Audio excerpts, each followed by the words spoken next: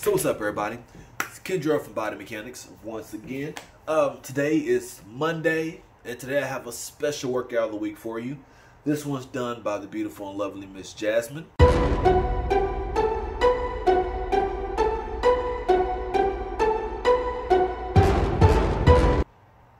This is pretty much all body weight workouts, everything you can do with body weight with a kettlebell also, just for a little bit more added stability, but you don't have to use it unless you choose to. So she did pretty much all the workouts on here is pretty much set up in context of how to build just your rear parts of your leg, your hamstrings, your glutes, and then your lower back. That's all it's meant for. Not really meant for, now it doesn't really work anything else besides the very last exercise, which is wide squats, which work a little bit of quads also.